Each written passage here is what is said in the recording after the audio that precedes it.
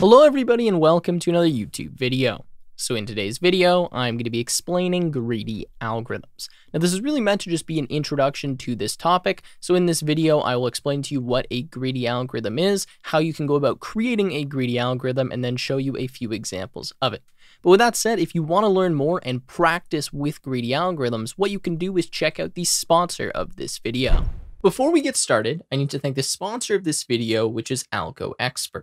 Algoexpert is the best platform to use for preparing for your software engineering coding interviews and has the highest quality coding interview practice questions. With 160 practice questions, detailed solutions in 9 of the most popular programming languages, a feature-packed browser-based coding environment, extensive test suites, and conceptual overviews and code walkthroughs for each and every problem, Algoexpert is the best resource to use to ace your coding interviews. Algoexpert also has a data structures crash course, coding interview assessments, and a mock interviews feature. I can highly recommend Algoexpert as a former customer myself and now an official instructor on the platform.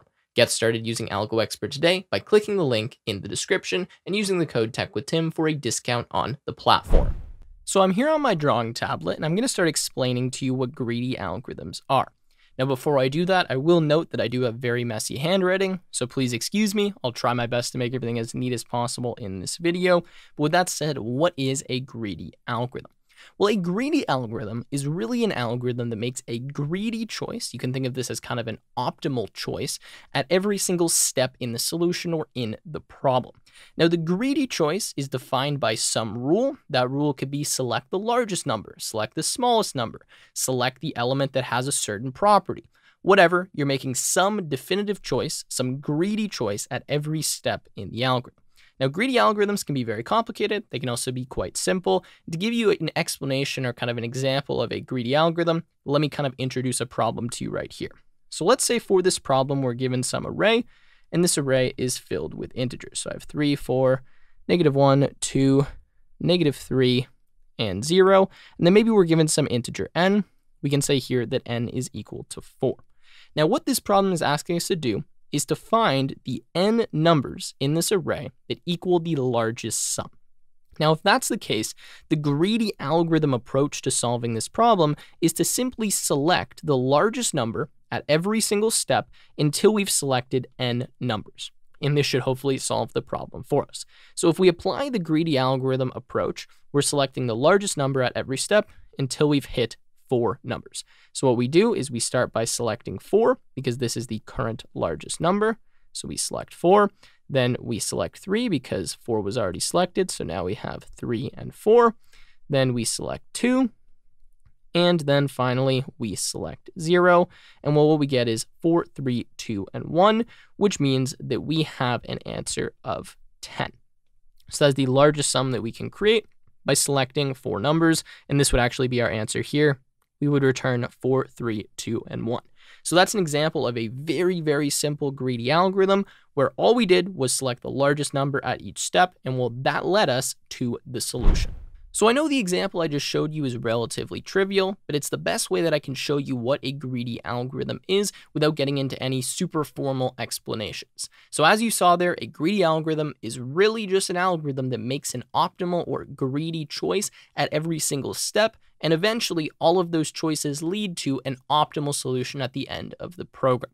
Now, before I get into some more advanced examples here, I'm going to give you 2 kind of formal definitions or formal properties of when you can actually use a greedy algorithm to solve a problem. So if the following 2 properties that I'm going to state are true, you can use a greedy algorithm and you'll be able to solve the problem. So the first property is called the greedy choice property. And what this says is that a global optimal solution can be reached by choosing the optimal choice at each step.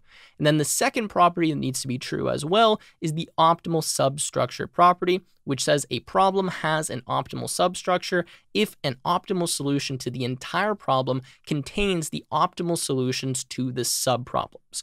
So to kind of break that down a little bit, what that means is every time you make a choice, you can kind of treat that as a subproblem. Now, an optimal substructure exists if all of those subproblems allow you to solve the larger problem as a whole. So really it's saying if all of the solutions to these subproblems combined allow you to have a full optimal solution to the entire problem, then you're good. You can go ahead and use a greedy algorithm. So I'll leave those definitions on the screen so that you can read them, and I'll give you one more kind of formal definition here before we get into another example.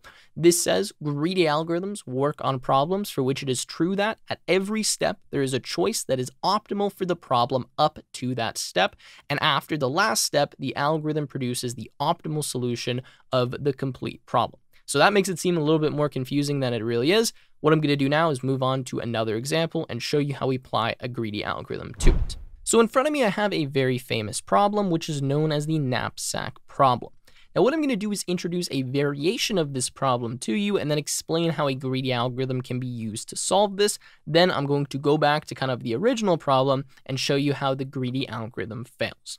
So let me introduce what this problem is. So in this problem, you have a backpack that has a specific capacity. In this case, the capacity is 25. Now that denotes kind of the size in total of items that you can hold in the backpack. Some people call it weight. You can call it whatever you want. But that means that we can only store at most 25 kind of, units of items in our backpack. And what our goal is to fill the backpack with as much value as possible without going over its capacity. So we can see that each item has a size here and has a value. So if we're looking at item 0, it has a size of 22 and it has a value of 19. We look at item 1, we have a size of 10 and a value of 9. And so if we were to select, say, item 1, that means that we would then be left with 15 units of capacity in our backpack, and we would have a total value of 9. So again, the goal is to maximize the value without going over the capacity, but you can be at the capacity. So you could use 25 units of space in the backpack. So the question here is, how do we use a greedy algorithm to solve this problem? And actually, I need to introduce the variation of this problem, which is you can select a fractional amount of any of these items. So what that means is that, let's say we want to select item 1, but we don't have enough room for the entirety of item 1. We can select half of item 1. So if we were going to select half of item 1, then what we would do is, say 0.5 times 10. That's how much weight we're going to have for half of item 1. And then 0.5 times 9. That's how much value we're going to get if we select a fractional amount of item 1. Now, you don't have to just select half. You could select 99% of it. You could select 1% of it. You could select 10% of it. Whatever you want, you can select a fractional amount of an item. So my question is, how do we use a greedy algorithm to solve this fractional backpack problem? Well, the first thing that we should consider is, can we solve this problem by just looking at one of these columns here? So just the value or just the size. Can I select items that just have the largest value? Can I select items that have the smallest size? What is kind of the greedy approach here? So let's just see what happens if we try to select items that have the smallest size first and see if that actually gives us an optimal solution. So at each step in our algorithm, we're going to select the remaining item that has the smallest size. That's kind of our greedy step. And so the first item that we're going to select here is going to be item 3 because it has a size of 7. So when we do that, we see that our current size is going to be 7 and our current value is going to be 6. And then we can cross this off because we've used it. Okay, the next greedy step is we are going to select the size of 9. So we select 9, that gives us a total size of 16, and then our value is now 15 because, well, 9 plus 6 is 15. Okay, and then we're going to select our next item. The next item has a size of 10.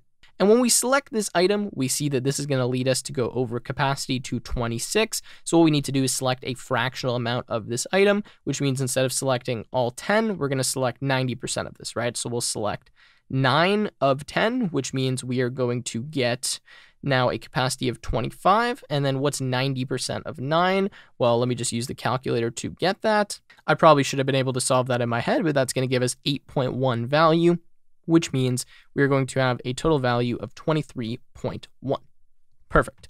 So there you go. We now have a total capacity of 25, a value of 23.1, and that's kind of the answer we got when we selected items that had the smallest size. That was the greedy choice that we made. So let me just kind of move this over to the side here so we remember this value, and now let's try it in the other way. All right, so now we're going to perform the greedy algorithm, but this time choosing the largest value instead of the smallest size. So if I'm selecting the largest value, that means I'm going to select item 0. So we have a size of 22 and a value of 19. Then I'm going to be choosing between item 1 and item 2 because they have the same largest value. Since this has a smaller size, item 2, I'm going to select this one. And so that means that if I were to select the entire item, I would have a weight of 31. Obviously, I can't do that because that goes over my capacity. And so instead, I need to select 33% of this item. So that means that my capacity is going to go to 25. 33% of 9 is clearly 3. Same thing here. That means that I am going to get an additional 2 value here, and that is going to lead me to 22. So let's take this and store this down here as well. So the two answers we got were 23.1 and 22. Now, what we can say right now is, okay, well, clearly the other approach, selecting the smallest size, worked better for this example, but is this actually the optimal answer? Are either of these the optimal answer to this problem? And well, the answer to that is no. There's actually a better way to solve this, still using a greedy approach, but it requires a little bit of thinking. So the purpose of me showing you those two methods there was to illustrate that in a lot of examples, you can use a greedy algorithm, but you have to make sure you're really thinking about what your greedy criteria is, how you're selecting the optimal choice at every single step. Now, for this problem here, you have to remember that we can select a fractional amount of all of these items. And so really what we should do is find the items that have the best value to size ratio, select the largest fractions of those items that we can, and then continue on throughout the algorithm. So I'll show you what I mean by that, but let's just have a look here. So what I'm going to do is make another column, and I'm going to call this value over size. Now, the point of this is that the items that have the largest value over size ratio are the best items for me to select. So quite simply, if we're looking at this right here, 9 size gives me 9 value. That means my value to size ratio is 1. So for every extra capacity I add or remove, I guess, from my backpack, I get 1 value. Whereas if we're looking at, say, 22 and 19, I need to pull out my calculator for this, but 19 divided by 22 is 0.8636. If we're looking at 9 and 10, then we're going to get 0.9. And if we're looking at 6 and 7, then we're going to get 0.857. So here we can see that the best item to select in terms of the value to size ratio is going to be item 2. And then we're going to have item 1, and then it's going to be item 0 followed by item 3. So now what our new greedy algorithm should do here, the correct greedy algorithm, is at each step in our algorithm, we should select the item that has the highest value over size ratio and take as much of that item as we possibly can. So in this case, we see that this is our best item. So we're going to take all of item 2. So I can just, I guess, write what our weight and our size is going to be over here. So that's item 2. We're going to select all of that. Then this guy is done. So what's the next one? Well, we want to select item 1. So we're going to select all of item 1, which means we're going to get now a capacity of 19, and we're going to have a value of 18. So this guy's done now. And then this is slightly better than this. So we're going to select as much of item 0 as we possibly can. So we need to select kind of 6 size of item 0. So let me do some math here. So we're going to select approximately 27% of item 0. So 27% times 19 gives us a value of 5.18, which means that we're going to have here 23, if I can do this correctly, 23.18 like that. And then we're going to have a capacity of 25.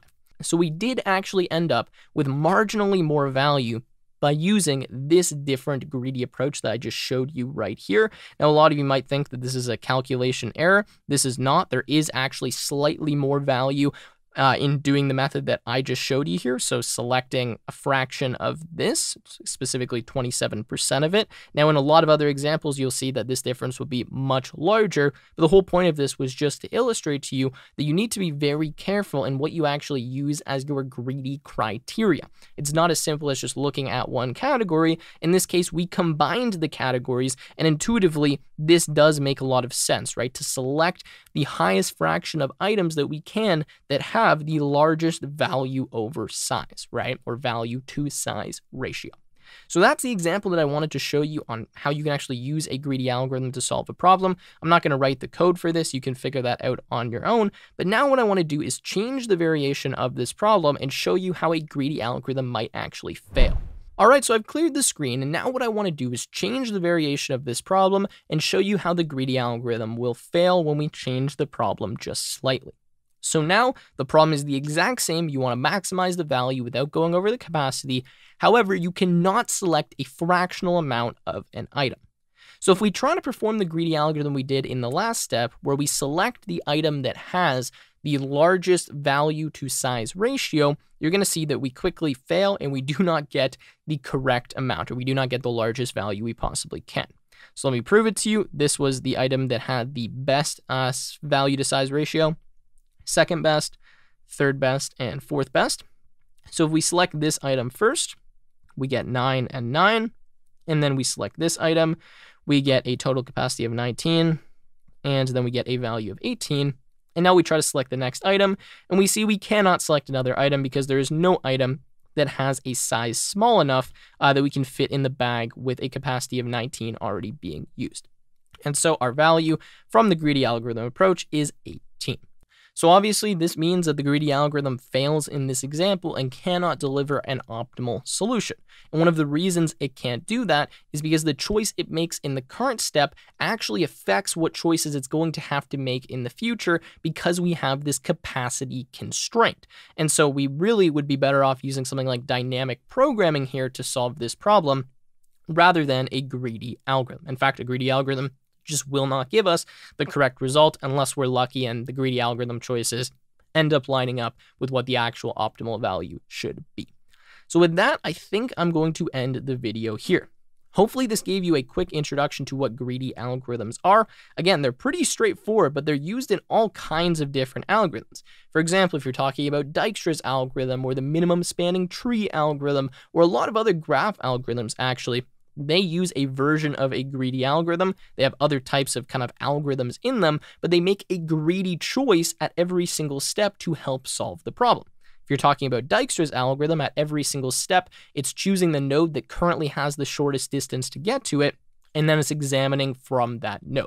Now, I might be butchering that a little bit. It's been a while since I looked at Dijkstra's, but that is an example of an algorithm that implements a greedy choice and kind of is a greedy algorithm based on the definition of greedy algorithms.